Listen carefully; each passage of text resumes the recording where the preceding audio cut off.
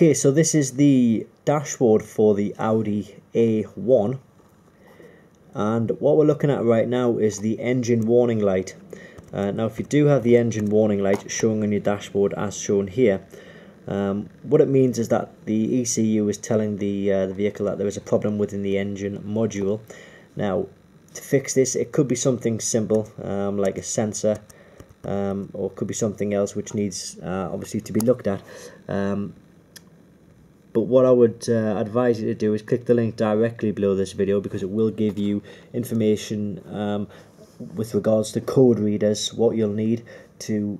hook up to the diagnostic port on your Audi A1. The diagnostic code readers will tell you where the problem is and what needs to be done to fix the fault, and it will obviously allow you to reset the code and reset the engine light. It could be something like an ignition coil, an O2 sensor, a MAF sensor, something like that, but the only way to find out and be sure is to actually hook it up to a diagnostic machine,